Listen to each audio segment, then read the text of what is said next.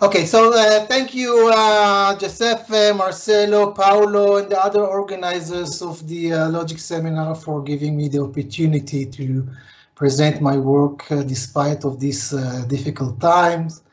Thank you all for joining this seminar. I know that it's not the usual day of the seminar, but still I am very happy that you are here. And as Joseph said, I hope that we will meet soon face to face in some scientific meeting or whatever. I hope, looking at the bright side of the situation, if there is any bright side in this situation, I really hope that following this crisis, there will be some opportunity to extend remote collaborations and other ways of long distance cooperations. A few months ago, I met Marcelo and Paolo and Piero in a workshop in Vienna and about belief revision and argumentation. And this is a kind of a follow-up talk to what I presented there concerning proof-theoretical deductive method to argumentation. So the idea is to incorporate proof-theoretical notions like Gensen sequence, incorporate it in argumentation theory, and to gain some insights on and techniques from proof theory and to apply it to argumentation theory.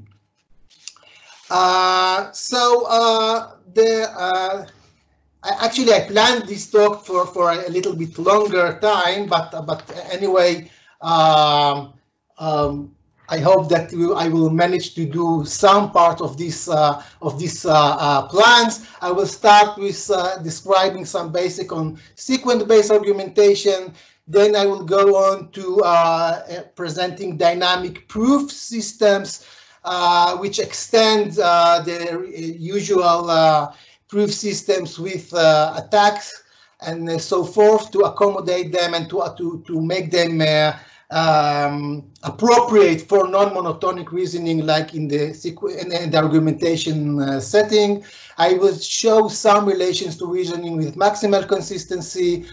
Probably I will skip the postulate-based study. I will, if you want, I can present it in some other times. I don't think that we will have some time for this, and then I will conclude and say a few words about future work. This seminar is based on some papers that have been recently published. Mainly, this is a joint work with Christian Strasser. And some of the part of this talk are also based on the work with Anne-Marie Bog, which is now in Utrecht. She was a PhD student of Christian and mine. Okay, so let's start with some preliminaries. Sequent-based logical argumentation is, as its name suggests, it's first of all based on some underlying logic. By logic, I mean a pair of language. I will assume that the language is propositional, and a consequence relation, task and consequence relation, that is reflexive, monotonic, and transitive. In the sequel, I will not assume any particular form of the language, so it need not be a standard propositional one. But I will assume some well behavior of the standard connectives. So for instance, a negation should behave as it should have this weak requirement. P should not imply its negation and vice versa. The usual rule for conjunction. If we have implication, I will assume that it is deductive, and equivalence will just be an abbreviation for this if using the implication. So, given a logic, what we will assume that arguments are represented by sequence. And what is a sequence? Sequence is just an expression of the form gamma double arrow delta, where we assume that gamma and delta are finite sets, and the double arrow is a new symbol that it does not appear in the language. Now, an argument is a a sequent with a single conclusion, and the only assumption about argument is that the conclusion follows according to the underlying logic from the premises. So the right-hand side follows from the left-hand side of the sequent. Now, an argument is based on a knowledge base if the premises, the support set is a subset, the support set is, namely gamma, is a subset of the knowledge base. An example we can take, of course, classical logic with a very simple knowledge base that it is inconsistent, and then we have arguments like P implies P, Q implies their conjunction, P or not P is implied by the empty set, and so forth and so on. The idea is to use here a proof-theoretical view of arguments, namely that we hardly do not assume anything about the arguments except that the support implies the conclusion. In argumentation frameworks, it was usually assumed that sometimes it is assumed that the language is classical logic, or some constraints are enforced on the support set, like sometimes it is assumed that the argument support is the minimal set that implies the conclusion, or that it is consistent. Here we don't want to assume anything about the argument, except, as I said, that the support implies the conclusion. Just like you do not assume anything else about sequence. The reason is that there are many advantages of this approach, because it will be easier to identify and construct arguments by lifting all those assumptions. Okay, so the left-hand side, as I said, will be called the support set of the conclusion of the argument, and the right-hand side is the conclusion of the argument. Now, since we do not assume anything about arguments as apart of the fact that there are that they follow the deduction of the underlying logic, we can apply the usual mechanism of constructing arguments or sequence from a proof theory. Okay, so we can use just inference rules in which we have this set of assumptions, and then the conclusion of the rules, and then we can use just the standard proof systems to construct arguments. For instance, we can use the well-known Gensen system LK for classical logic, and by this use this inference rule to construct arguments from simpler arguments. So you can just use the machinery that we already have in proof theory and adopt it to argumentation theory. However, in argumentation theory, we also have the notions of attack between arguments and counter-arguments.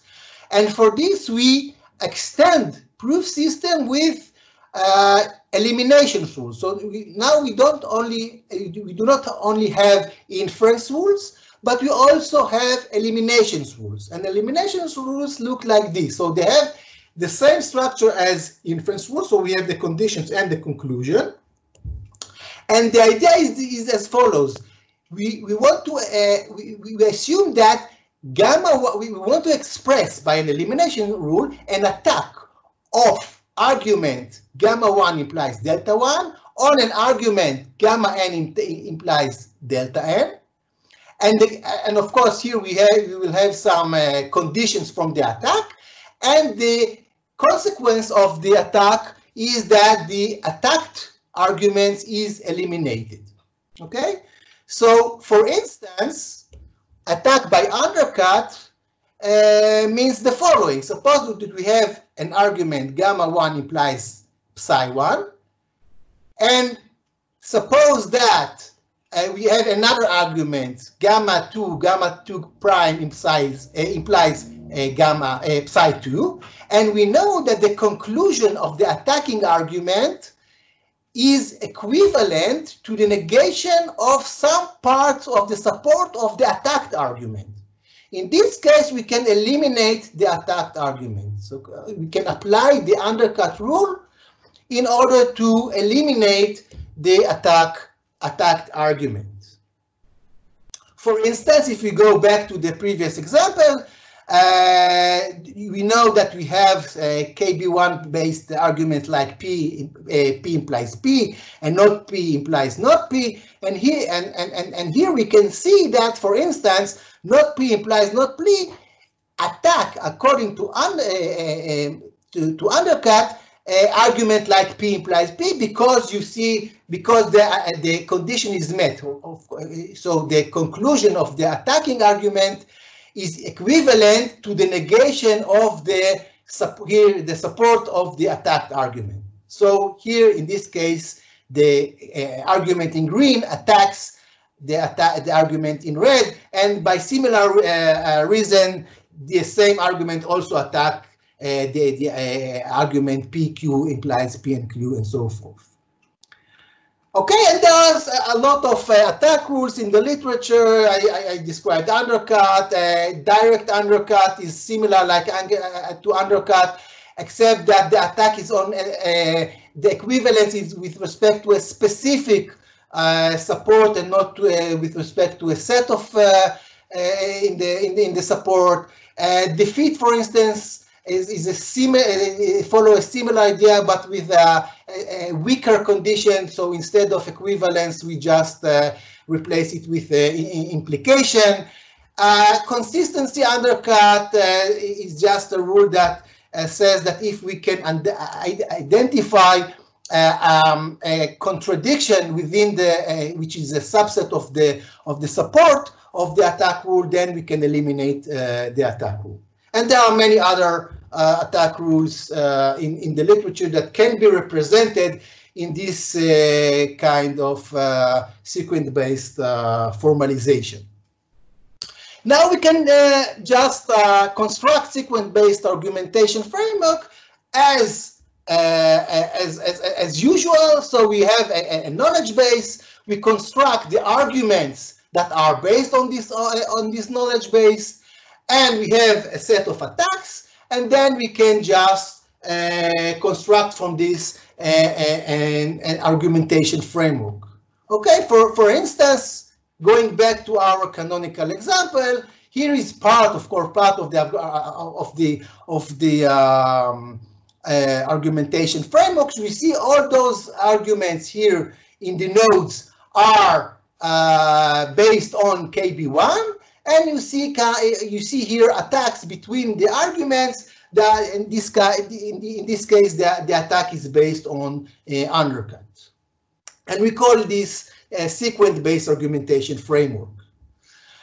Once we have this framework, we can apply the usual Dung style semantics on it. So I will very quickly go over it. So we say that a set of a sequence attacks an argument if one argument in the set attacks the relevant argument. So for instance, here the green argument attacks the red one. A set defend an argument if any attacker of an argument is counterattacked by the set. So for instance, here you see the green argument defends the red argument because it attacks the only arguments that which attacks the red argument. Conflict freeness means that a set does not contain two arguments that attack each other. So for instance, this green argument consists of a singleton set which is constantly free. Admissible extensions are conflict-free sets that defend all of their arguments. So for instance, you see here that the green arguments in this set indeed defend themselves. So this is an admissible extension of this framework. However, there is another argument that they defend, which is that Q implies Q. So if we add Q implies Q to this set, we get a complete extension. So a complete extension is an admissible extension that contains all the arguments that it defends. And as usual, once we have complete extension, we can define some specific kinds of extensions that are of interest. Preferred extension is a maximally with respect to subset relation complete extension. A stable. So here we see there are two preferred extensions in this framework. Stable extensions.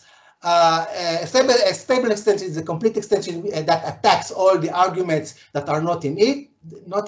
Here again, the preferred extensions are also the stable extensions because they attack all the rest of the argument. And grounded extension is a minimal complete extension. In this case, again you can see the two sequences that form the grounded extension in this case. Once we have this semantics, we can define entailment relations. So there are different entailment relations. For instance, we say that the knowledge base entails according to a semantic. So we fix a semantic, a complete semantic, grounded semantic, preferred semantic, or stable semantic, and there are of course other kinds of semantics in the literature. Once we fix a semantic, we can define an entailment relations as follows. For instance, we can define a skeptical entailment according to semantic as follows: KB entails psi if there is an argument in all the extensions that belong to these semantics. So if there is an argument in the intersections of all the extensions of the same semantics, where the conclusion of the arguments is phi. Okay, a similar definition, which is still a skeptical one, is the following, which is but it is a little bit more liberal. We say now that KB implies psi if for every extensions of the semantics there is an argument such that the conclusion of the arguments is psi. So obviously this is a weaker requirement than the previous requirement. But this is a different kind of entailment relation. And of course, we can define the credulous approach according to which psi follows from KB if there is an argument in the union or in some extension where the conclusion of these arguments is psi.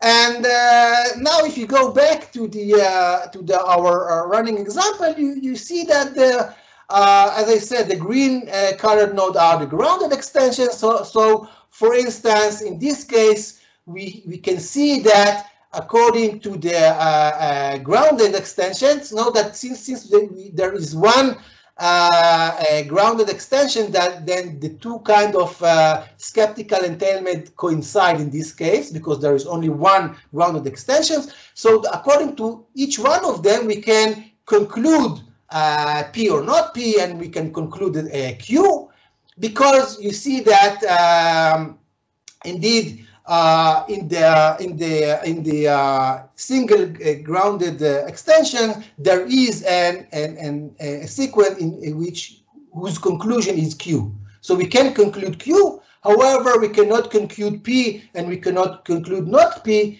in this case as expected. Okay. So this is the way that we do inferences in sequent-based argumentation systems. Here is another example. Now we can take a little bit more complicated example. So here we have a knowledge base which consists of, you see here, this is the inconsistent fragment of the knowledge base. R is not related to this fragment. And if we take classical logic and direct defeat and consistency is undercut, we have some. Here are some of the sequence in this case, and actually we have three preferred and stable extensions, which you can see here. This is one extension, this is another extension, and this is the third extension. And as you can see in all of these extensions, A1 belongs to all of these extensions. So we can conclude R here because R is in the conclusion of A1. However, we cannot conclude P, for instance, or Q because there are not there is no sequence in the intersections of these extensions, preferred stable extensions, in which P or Q or the other formulae belongs to the conclusion of this sequence. Here is another example. As I said, since we do not confine ourselves to a specific language, then we can also incorporate modalities and so forth. This example is based on S4, for instance, with direct defeat, and we have this kind of knowledge base. And again, we can construct the arguments that follow from this knowledge base. This is of course, part of the argumentation framework that is obtained in this case. And again, we have, in this case, 4 preferred and stable extensions, and we can make inferences according to these extensions. I will come back to this example later on. Okay, now a few words about dynamic proof, and I think this is one of the main things that I want to present in this talk, in addition to the general sequence-based argumentation. So how can we reason with sequence-based argumentation? By using some methods from proof theory. So we want to use proof systems. However, as you all know, the entailment relations that I have just described are non-monotonic. So we cannot use ordinary proof system, but we should use what we call dynamic proof system. So the dynamic proof system are based on the sequence calculi and the attack rules. And the idea is that unlike standard or ordinary proof systems, once we derive a sequence, it is not it's not necessarily that it is what we call finally derived or finally accepted, because it can be attacked by other arguments. So we have to be cautious in that respect. Although we can derive some arguments, it's not always the case that the derived arguments are reliable. So we have at each step of the derivation, we have different statuses for each sequence. It's either accepted or derived. It can be eliminated, namely it is attacked by another accepted sequence, and it can be finally derived. So in this sense that we not only derive this argument, but we can also trust the argument. So it is accepted and cannot be eliminated in any extension of the derivation. This is the meaning of final derivation. I will give the formalities or more detailed explanation later on. So the idea is that we keep statuses for each derived sequence, and according to these statuses, we maintain the proof. Okay, and now we also have an entailment relation. We say that psi follows from KB if there is a derivation in a dynamic proof system in which there is a sequence which is finally derived and its conclusion is psi. This definition is just the usual definition as in the case of standard sequence proof systems. Let me give some intuitive examples of the general idea. So suppose that we have a KB1, again, this very simple knowledge base consisting of P, not P and Q, and we use here undercut as the single attack rule. Remember that undercut assumes that the conclusion of the attacking rule is equivalent to some part, a negated part of the support of the attack rule. So how can we make the dynamic derivation in this case? So let's look at some example. So what can we do? We can first use LK, because here we use the classical logic. We can use LK to construct some sequence. So P implies P, not P implies not P. P is equivalent to the negation, to the double negation of P, again using some rules from LK. And then we can also apply the attack rule. So for instance, you can see that since we have P implies P, and since we have the justification in tuple number 3 that P is equivalent to the negation of not P, then tuple number 1, P implies P, attacks tuple number 2 according to the condition which is derived in tuple number 3, and as a consequence, we eliminate tuple number 2. Okay, so P implies P is not reliable anymore.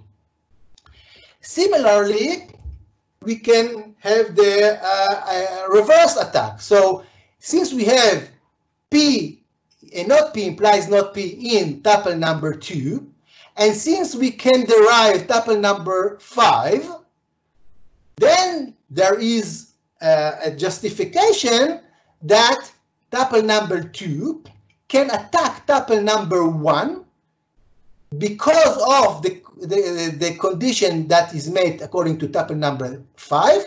So we eliminate the first tuple. So P should not implies P according, so P implies P is eliminated in this proof.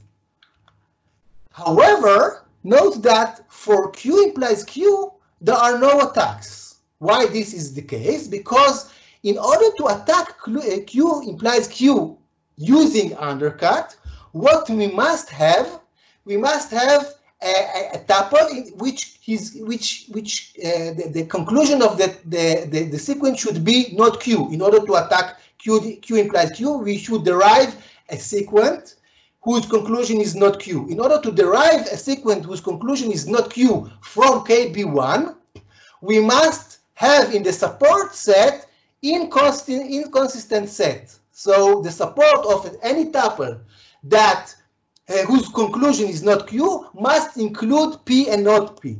In this case, this so-called attacking tuple will be counter-attacked by the sequence in tuple number 5. So any attempt to derive a sequence whose conclusion is not Q will be counter-attacked by the sequence in tuple number 7, because the allegedly attacking sequence must contain P and not P, and here we see that P and not P shouldn't hold. Okay, so in some sense, tuple number 7 defends tuple number 8 from any possible undercut attack, and therefore the tuple number 8 is finally derived in this case. Okay, so this resembles the situation in the argumentation system. You see that P implies P and not P implies P attack each other. Therefore, tuple number 4 and tuple number 6 represent elimination cases of the original tuples, or the original sequence, or the original argument. However, tuple number 8, whose sequence is Q implies Q, cannot be attacked because it is defended from any undercut attacks by tuple number 7. May I ask a question? Yes. So this is only, this is only an intuitive explanation. So probably you have many questions at this point, but please. Go ahead. Just a quick one. I recognize some strategies here from other bits and pieces of non-monotonic reasoning. Are you allowed to select a strategy in which you exclude only one among not P implies not P or P implies P?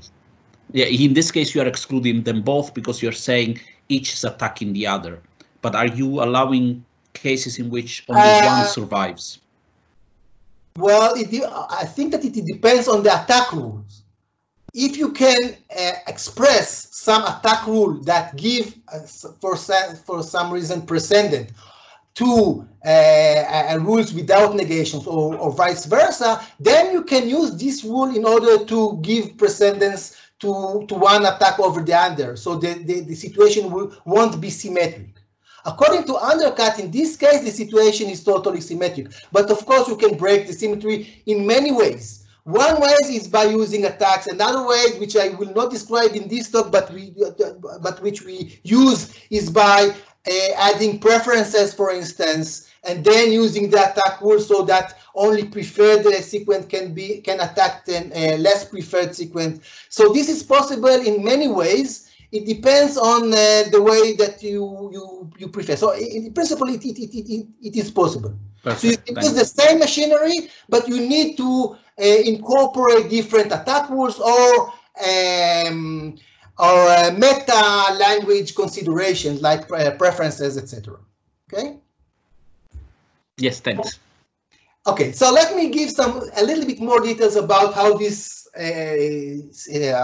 dynamic derivation actually proceed, how we compute dynamic derivation. So the idea is as follows. So once we want to create a derivation, we just can make some application of inference rules. So you can drop to the proof some inference rules in order to derive new sequence.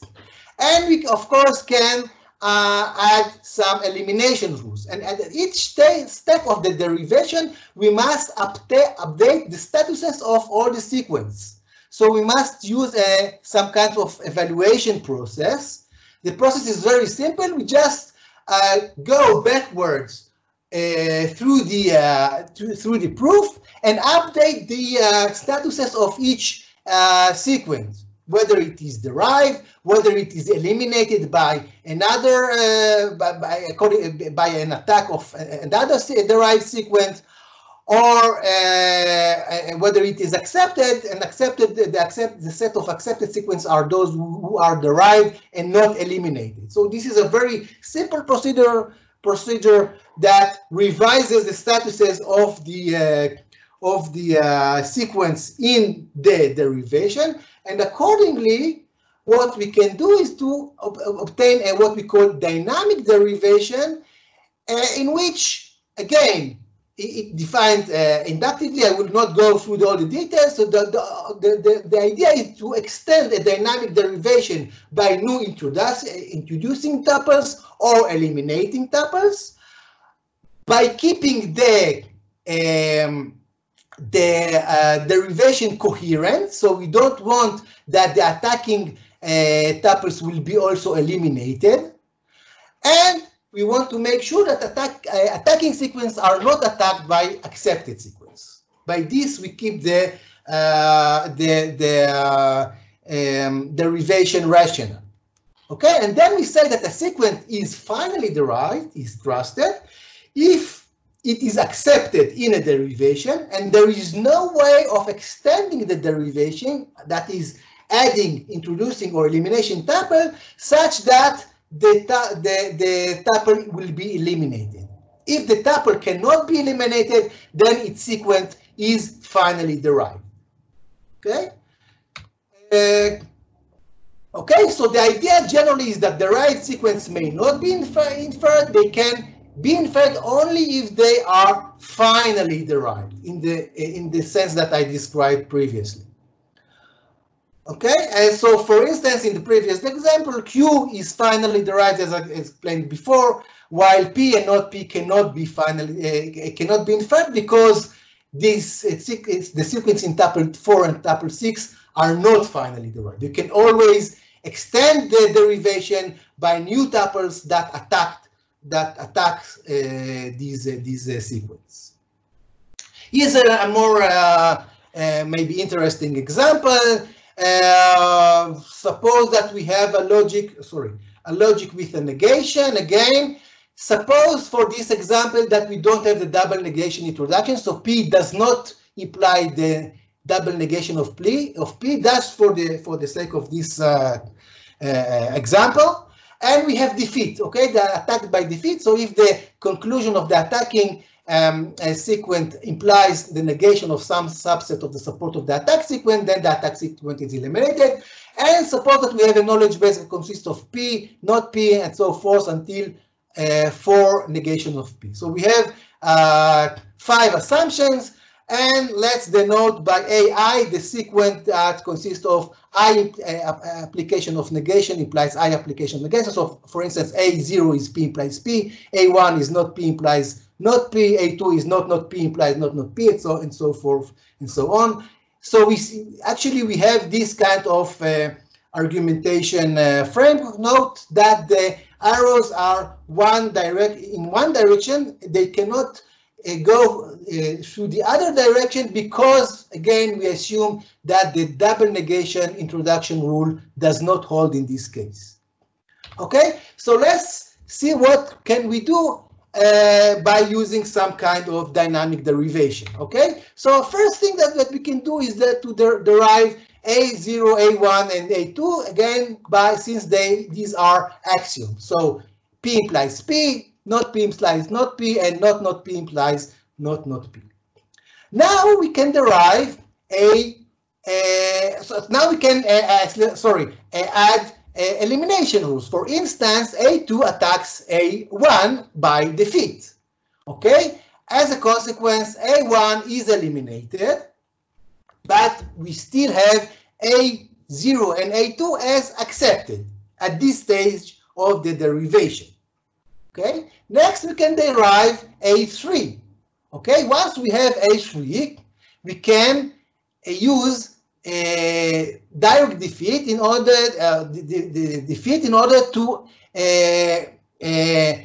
introduce the attacks of A3 on A2 and A1 on A0. Okay, so according to direct defeat, since we have A3 attack A2 and A1 attacks A0. Note that in this case the attack of A2 on A1 is unsuccessful. Why? Because A2 is eliminated. Okay, so the attacking sequence here is eliminated. Therefore, the attack according to tuple number 4 is unsuccessful. So we have 2 successful attacks in tuples number 6 and 7, and 1 unsuccessful attack in tuple number 4. So in this case, now the status of A3 and A1 are accepted, and A2 and A0 are eliminated. Now we can derive A4. Okay, now once we have A4, we can add 2 new attacks. A4 can attack A3, and A2 can attack A1.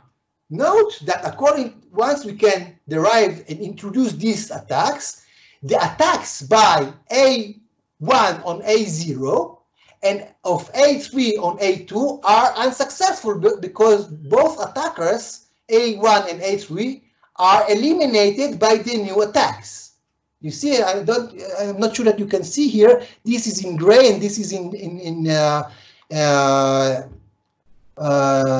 this is 2 kinds of grays. Okay, so this is the black and this is gray, meaning that this is a real attack and this is an unsuccessful attack. You can see it here in the derivation. Okay, so this should be, of course, A4 and A2 attack A1 and A3, and accordingly, the attack of A1 and A3 on A0 and A2 are unsuccessful anymore.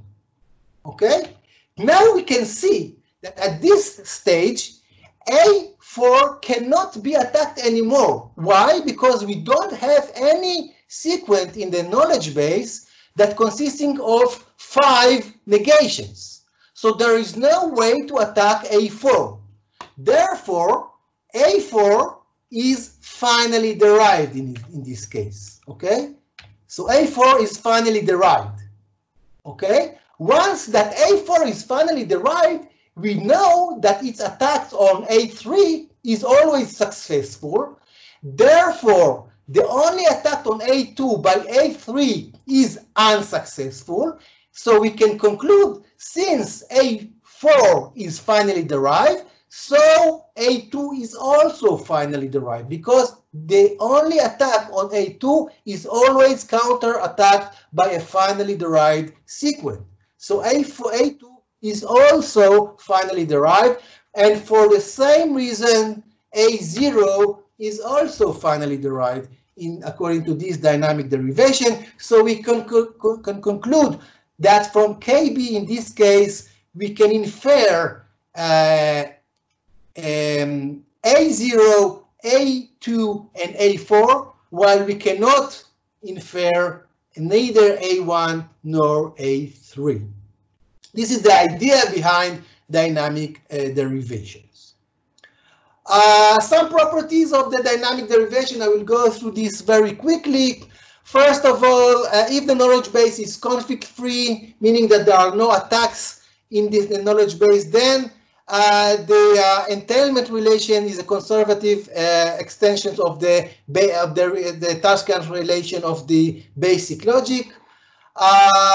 If the basic logic is power consistent, meaning that from a contradiction we cannot infer any conclusion, then so is the entailment relation by the dynamic derivation. We have some restricted monotonicity. Of course, the entailment of dynamic derivation is not monotonic, but we have some restricted forms of monotonicity. So if the logic is uniform and it is contrapositive, and for instance, if we have a set of attack which is included in defeat and undercut, then if we can conclude psi from KB and add, if we can conclude psi from KB1 and we add a new knowledge base which is unrelated to KB1 and to the conclusion, then we can still conclude psi from KB1 and KB2. This means that we can add new information and still infer the same conclusion as long as the new information is unrelated to the previous set of assumptions. Other property, crash resistance, for those who are familiar with these properties, introduced by Caminada, Carnielli, and Dahl. So there is no set of formula that contaminating the entailment relation. So for no sets, it holds that for every irrelevant set T, we have S implies psi if and only if S and T implies psi. This is called crash resistance. The entailment relation, again, assuming this setting is cumulative in the sense of Krauss-Lehmann-Megiddo, that it satisfies cautious reflexivity, cautious monotonicity, cautious cut, left logical equivalence, and right weakening. Note, however, that it is not preferential, because then the rule or is not satisfied in this case. However, the rationality postulate is satisfied by this entailment relation. And finally, probably most importantly for our case, we have soundness and completeness with respect to the argumentation-based entailments. So remember that we have this kind of entailment. Psi implies by KB if there is a sequence that is in the intersection of all the extensions from the same semantics, such that psi is in the conclusion of the sequence. This is one kind of argumentation-based entailment. Then we can, on the other hand, take the dynamic proof system, which is based on LK, together with undercut. And what we have is a theorem that says that the entailment relation, which is induced by dynamic derivation by LK and undercut, is the same as the entailment relation which is induced by grounded, preferred, and stable semantics. The intersections of this, of course, of this, so the skeptical entailment based on grounded, preferred, and stable semantics. So this is one kind of soundness and completeness result. Another soundness and completeness result that we have is related to the other kinds of skeptical entailment. Remember that we have a different kind of skeptical entailment, saying that psi from KB, if there for every extensions there is a sequent whose conclusion is psi. So for this case, we also can we may also have a soundness and completeness result, but we have to change a little bit the notions of a final derivation in the dynamic derivation system. What we have to do here is instead of final derivation, we look now on sequences that are sparsely finally derived. What we mean by sparse final derivation? If for every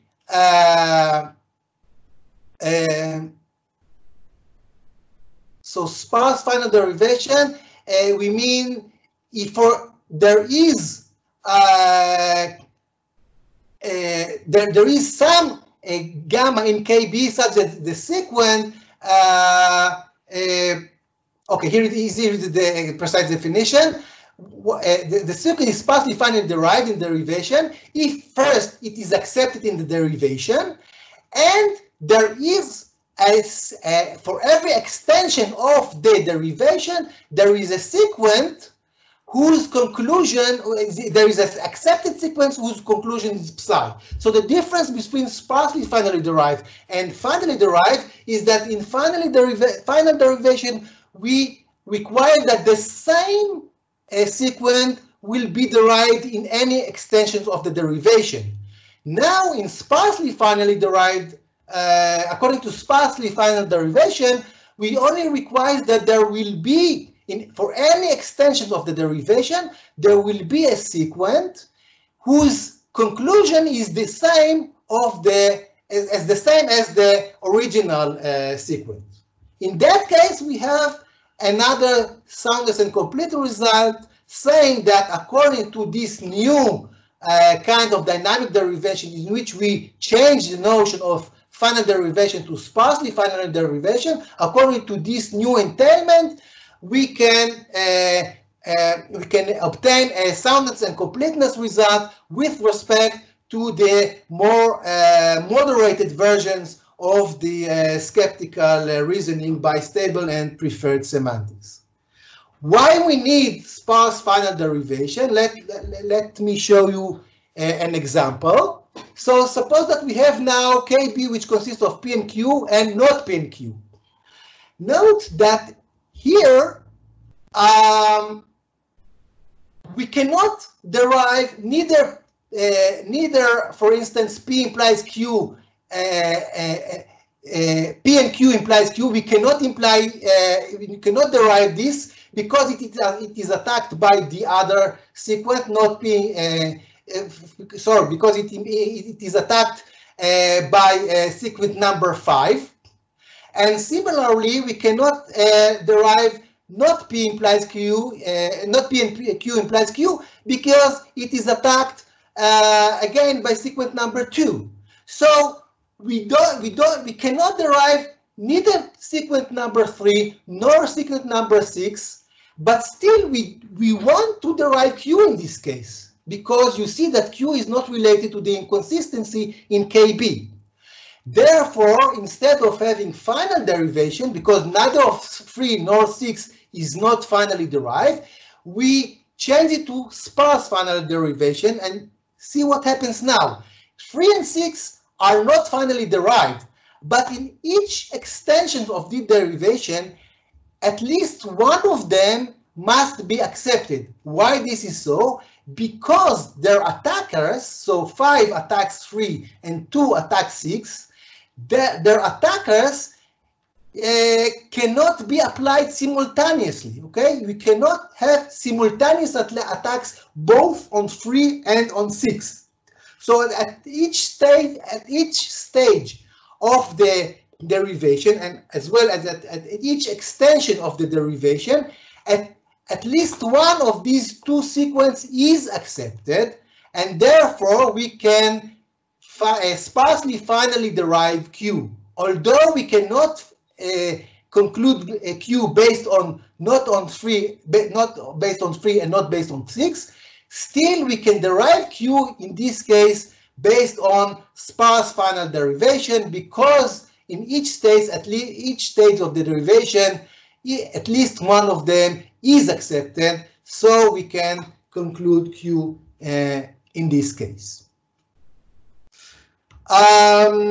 I want to say a few more words about maximal consistency. It will take me about 10 minutes. Do you? Okay, great. You have been on for 45 minutes, so if 10 minutes would be perfect. Okay, so just 10 minutes about the relations to maximal consistency. It turns out that not only we have soundness and completeness result here, but we can also relate these results of dynamic derivation and argumentation-based entailment to reasoning with maximal consistency. And let me show you how it is done.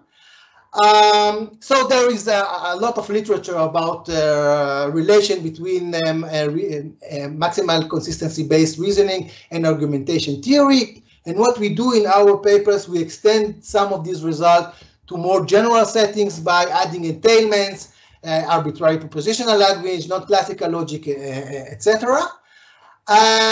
So the idea is as follows: we have, as we had entailment for the argumentation-based semantics, we can define similar entailment relation with respect to maximally consistent set-based semantics reasoning. So we have again two kinds of skeptical entailments. One that is it's based on the intersection of the transitive closure of the intersections of all the maximally consistent subsets of the set of premises, and the other entailment, skeptical entailment, is based on the intersection of the task of the transitive closure of the maximally consistent subset. So here in the first definition, we first take we first look on the intersection of the maximally consistent subsets of the free formulae, and then take the intersection, the transitive closure. And according to the second definition, we first take the transitive closures of every maximally consistent subset, and only then take the intersections. Again, obviously, the second definition is weaker than the first one. And of course, we can use a third definition, which is based on a credulous approach, according to which a conclusion follows from KB if and only if it belongs to the union of the transitive closure of the maximally consistent subsets. So just to give examples, according to, if you take KB1, the running example, so we have two maximally consistent subsets here, PQ and not PQ, so their intersections is Q, and therefore we can derive, according to the first skeptical definition of the entailment relation, we can derive Q here, but we cannot derive P, not P, or anything else R. While if we take, for instance, KB2, know that in this case, so if we have P and Q and not P and Q, so unlike the previous case, here the intersection of the maximally consistent subset is empty, because again we have two maximally consistent subsets, but their intersections is empty. So according to the first definition of the skeptical entailment, we can only derive tautologies because we have empty intersections, while according to the more moderated entailment, we can derive Q because Q is in the intersection of the transitive closure of each maximally consistent subset. Okay, so we can see that the first definition, the first entailment implies the second one, But of course, here we have a counterexample that shows that the second entailment does not imply the first entailment. How can we capture these entailments by dynamic derivation? So here is we have some results. We only have to extend our soundness and our previous soundness and completeness results. So recall that we had the argumentation-based entailment, which are defined by the semantic, the Dunstein semantics. We have the entailment by the dynamic derivation. Here we take the dynamic derivation by LK and undercut. And now we have a new kind of entailment relation, but that is based on maximally consistent subset. And in the previous result, we relate the first two entailments, and now we can add actually the third entailment to our result. And the result shows that if we have a sequent meta argumentation framework based on classical logic and undercut as the sole attack rules, then in this case, not only that the Dunstein entailment relation coincide with the entailment based on dynamic derivation, but also in this case, we can capture also the entailment that is based on reasoning with maximally consistent subset. And similar results hold for the other kind of skeptical reasoning. Okay, so now we have the other kind of skeptical reasoning that is based on the Dunstein semantics. Again, we have the entailment relation, which is based on dynamic derivation with sparse final derivation. And now we have the third type of entailment, which is based on maximally consistent subset. So again, here we take the transitive closure, and then we take the intersections of these closures. And the result shows that, again, not only that we have a correspondence between the argumentation-based entailments and the dynamic proof system based entailment, but also we can show here a correspondence to the skeptical entailment by maximally consistent subsets. So now, as I said, I will skip the postulate-based study and just jump to the conclusion.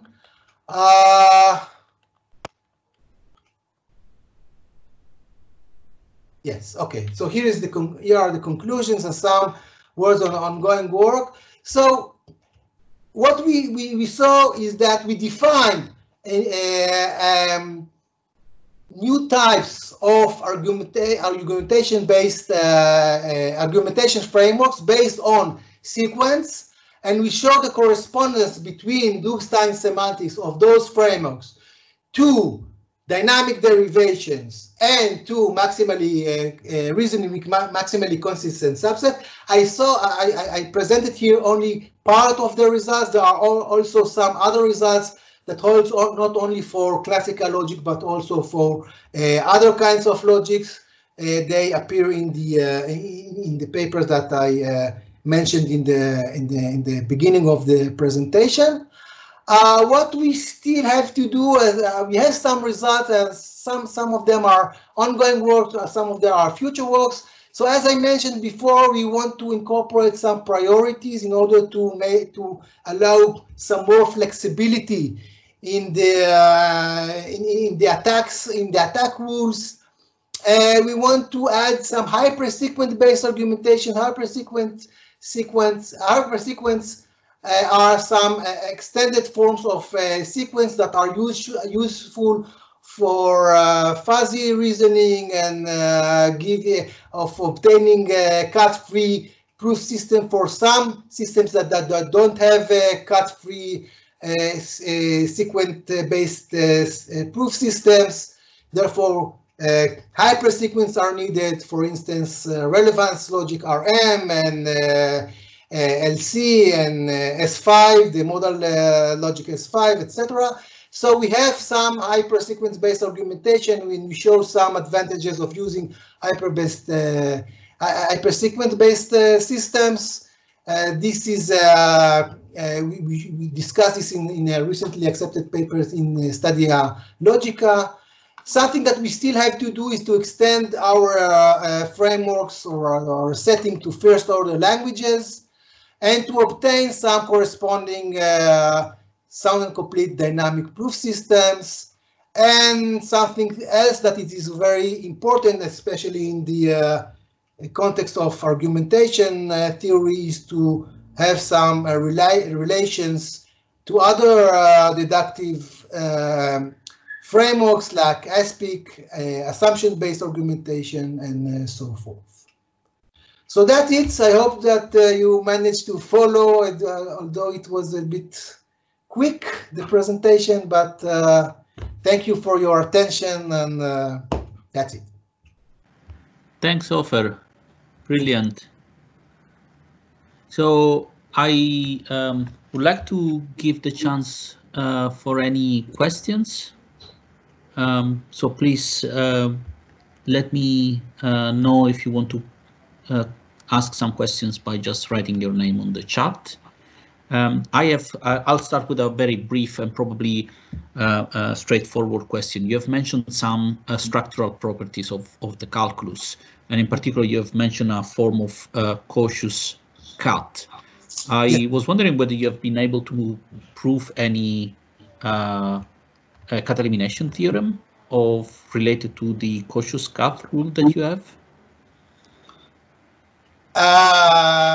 Cut elimination theorem it's problematic in general in proof system for non-monotonic system. Sure.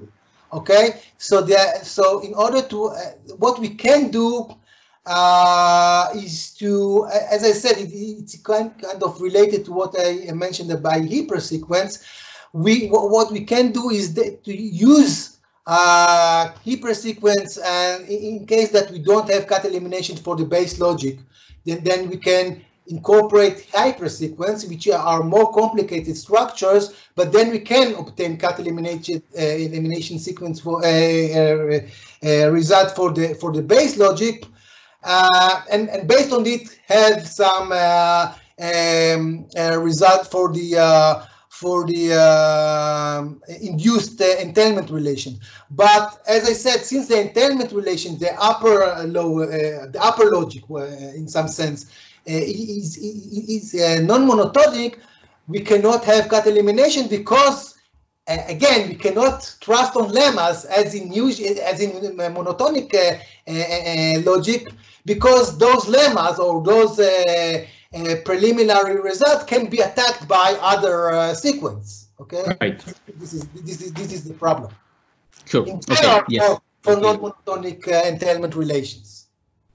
But again, we can assure cut elimination for many base logics in order, again, to, and this is of course very important in the context of argumentation frameworks, because we want to derive counter argument, etc., without getting to irrelevant formulas. So cut elimination is very important in order to, it's a very important property of the base logic in order to really derive counter argument in a constructive way. Perfect, thanks. Any more questions? Marcello, please.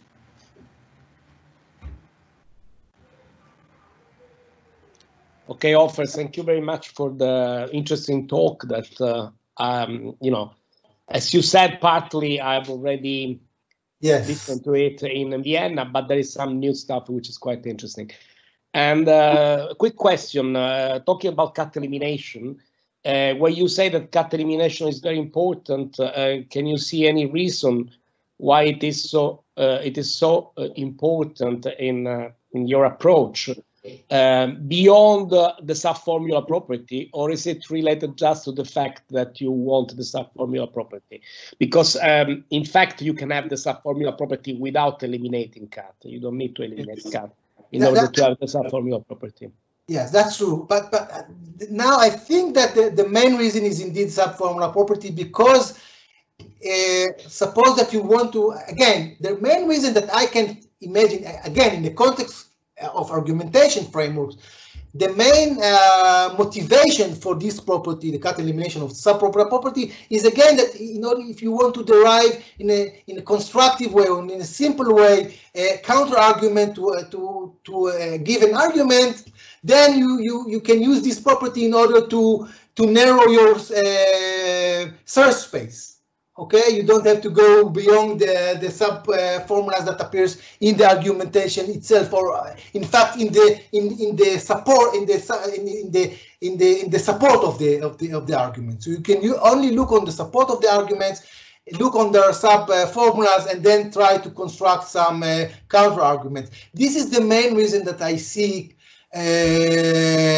for having this kind of properties in the context of argumentation. So basically the subformula property. Basically the subformula property. So, yes. Yeah. On the other hand, but maybe there will be other. I don't know. No. On the other, one can observe that if you keep, if you don't have cut elimination, because in some logics, as you mentioned, you cannot have cut elimination, and it's not easy, at least unless you do something really complex at the level of the proof theory, like using labeled systems or hypersequence or whatever.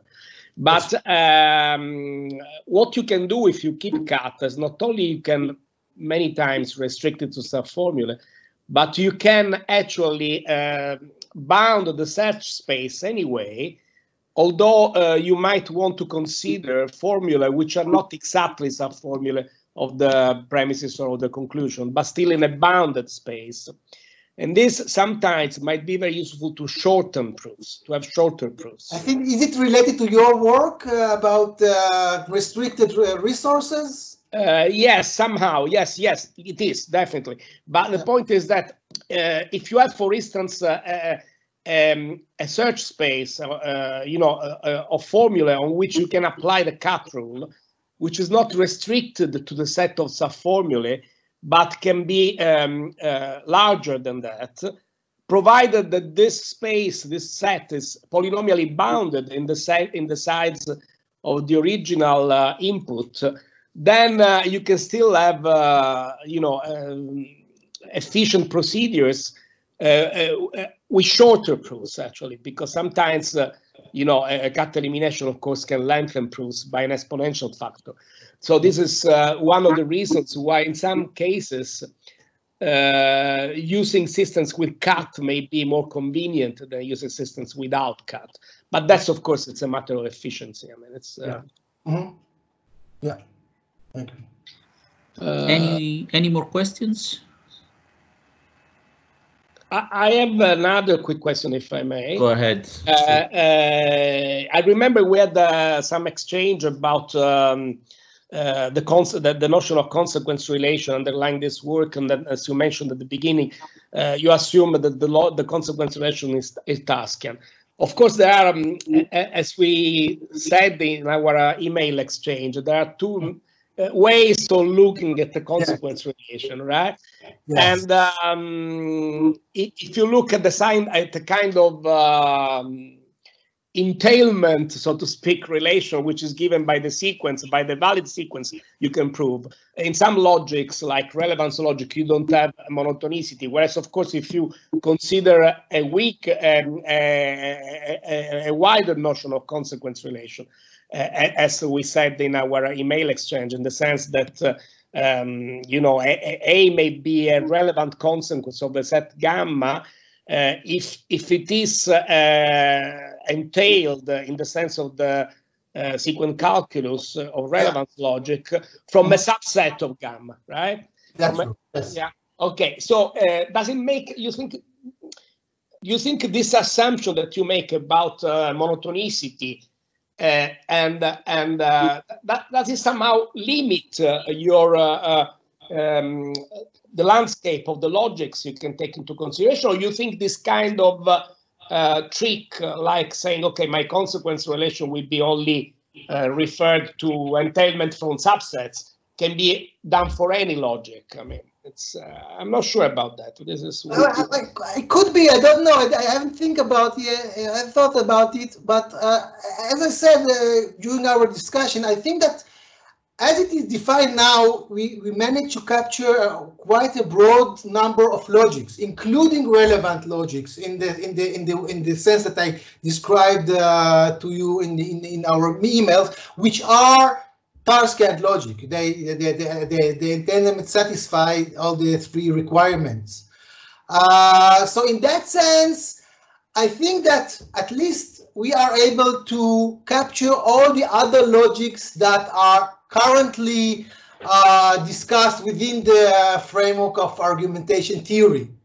Okay, so in that respect, our approach is broad enough. Of course, we can extend it even further. We have to carefully check the consequences of weakening the requirement about the base logic. Yeah, exactly. That was my question. Yes. Are you sure that you really need that condition for your proofs? I think that for many of the proofs we explicitly use monotonicity. Okay, so we really need it. We really need it for many of the proofs. I'm not sure for all of them. I will have to check, but there are several places in the proofs that we really assume monotonicity of the base logic. Yes. Okay. But as I said, the framework is broad enough to capture all the other. Oh, no, of course it is broad. Yes. No, I was just wondering whether it would be a limitation or not. I don't know, because there was a lot of discussion in the 90s. Yes, maybe for specific properties, we can relax further the assumptions, or some of the assumptions about the base logic. But again, this has to be checked. I'm not sure. Okay, thanks. All right. Anyone other questions? Well, if not, I suggest we all thanks Ofer again. We really wish we could go for a beer now together. It must be. Yeah, artificial. Yes, something like virtual beer. Exactly, exactly. So thanks, Ofer, for your talk. Sure. And we look forward to inviting you again sometime soon in Milan for real. Thank you very much. Okay, if you stay there a couple of minutes, we can just say goodbye properly, right? Okay. Okay, thank you to everybody for attending. Thank you very much again. Thank you. Bye. So now, Giuseppe, I think that you can take over again. I don't know. You don't have to, unless you want.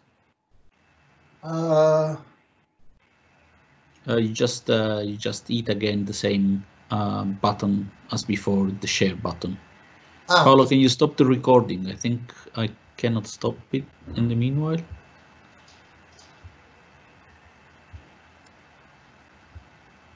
Just a moment. Okay.